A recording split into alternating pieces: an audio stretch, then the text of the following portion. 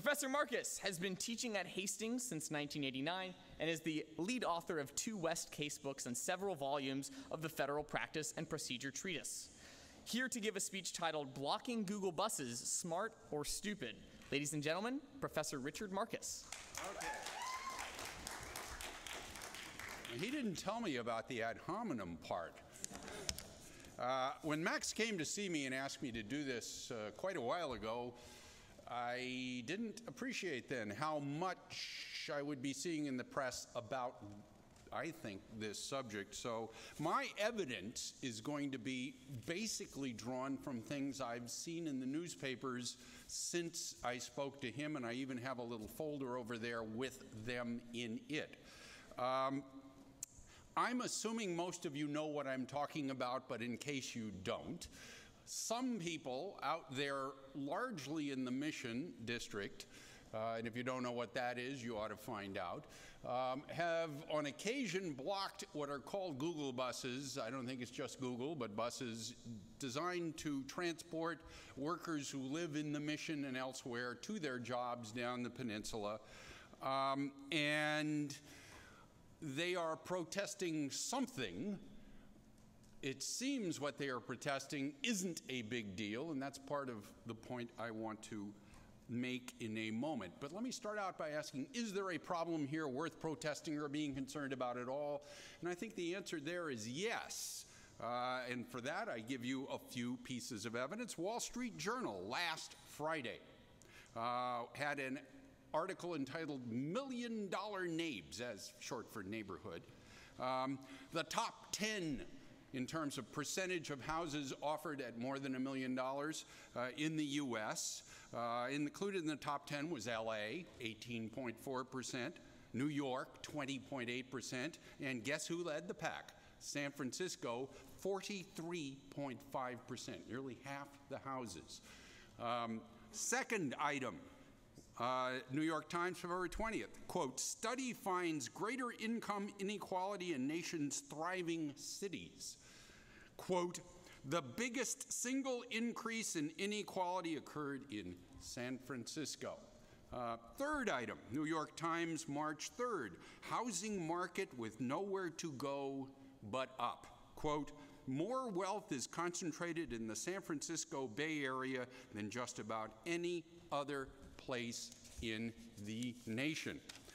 Meanwhile, housing starts are almost non-existent and housing units are not multiplying. Why? Scott Wiener of the Board of Supervisors says, quote, the system is intentionally designed to make it as difficult as possible to build new housing, unquote. So, yeah, there does seem to be a problem. What's the solution? Let's go block some buses. Maybe that immediately jumps to mind.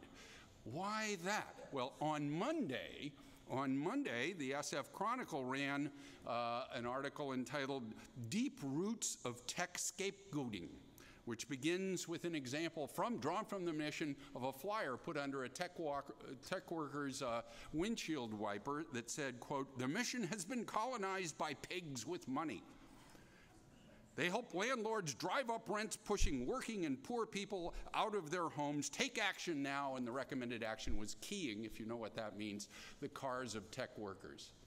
When was this done? 1999, 15 years ago. So it's a deep impulse, perhaps.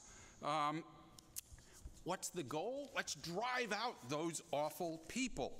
Are Google buses really the problem? Well, the people interviewed for this story in the Chronicle said, well, we tried lots of protests, but didn't get any attention.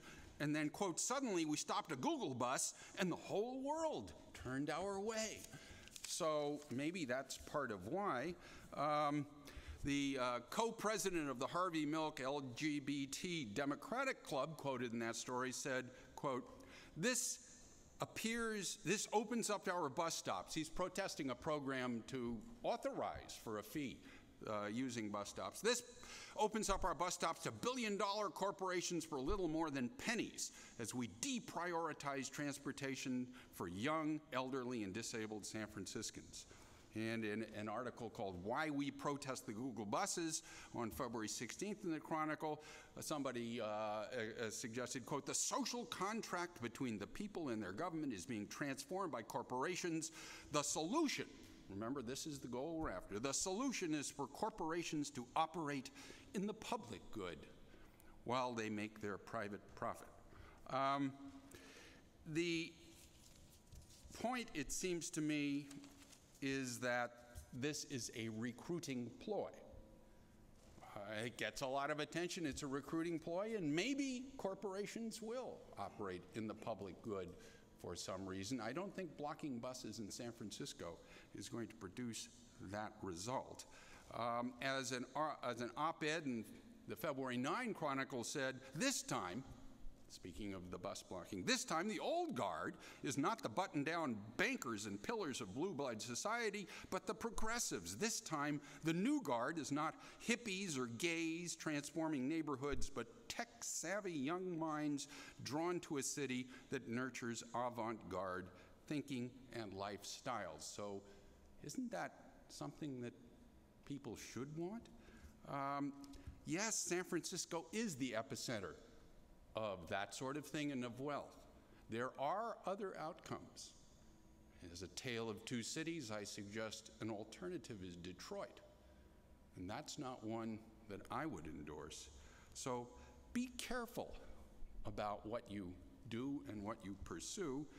There's an I got here first aspect to this, so I'm going to wind up with my own version of that. In 1910, my father came from Romania to the mission. My mother came to San Francisco in 1924 and later taught at Mission High School. When I was born, I was brought home to the mission. So I've got a little bit of status to talk about it there. And then think of the co-president of the Harvey Milk Democratic Club. What do you suppose the neighbors said about whether the new arrivals fit into the Castro when Harvey Milk moved into the Castro? Be careful who you want to exclude. And I remember a different San Francisco going back more than 50 years when the Giants first came out here, and Willie Mays bought a house on the periphery of our neighborhood. The realtor who sold him that house was boycotted for selling to an African American. So be real careful who you try to push out. So I think blocking Google buses is stupid. Thank you.